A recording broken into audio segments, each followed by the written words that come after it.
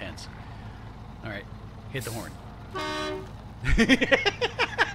I'm JD TheMediajack, and this is Leveling Up, a video series informing you about a game that is available to play today. Snowrunner is a single-player multiplayer driving simulator puzzle game from Mad Dog Games. It's available for the PlayStation 4, the Xbox One, PC, and rated E for everyone. In Snowrunner, your job is to do random tasks in different towns with vehicles that are either unlocked and gifted to you, or you can purchase with the in-game currency. They range from light scout vehicles like Jeeps and pickups to heavy-duty rigs. Don't expect high speeds in this game, as it's all about getting into the mud, the muck, and the snow. As soon as roll left, I got good and stuck. Also, the control of the vehicles are a little loose. This is on purpose. It's realistic steering. Some vehicles have a wider turning radius, so you have to take care at higher speeds.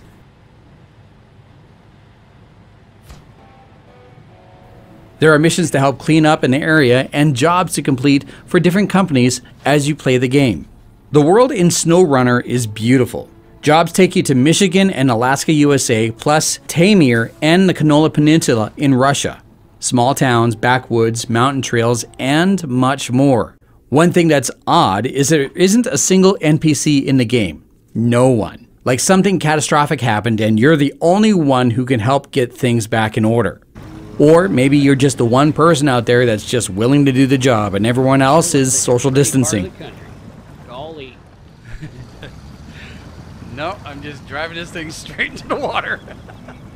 Upgrades are available for all vehicles. Tires for better traction in the mud and snow, different beds for different jobs, and more powerful engines to haul heavier loads. The winch is your friend in Snowrunner. It is the one tool that can get you out of almost any jam. Now, I called this game a puzzle game for a reason.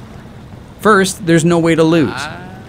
There are plenty of ways to get stuck and even find whatever task near impossible to complete, but there's no loss. There's nothing at risk. If you can't get unstuck, or you run out of gas, roll over, or even get lost, recover will always bring you back to your garage with no consequences.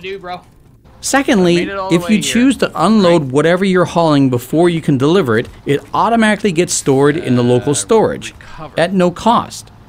So Snowrunner is all about figuring out how to get the job done without the worry of punishment. Didn't cost me a damn thing to do that.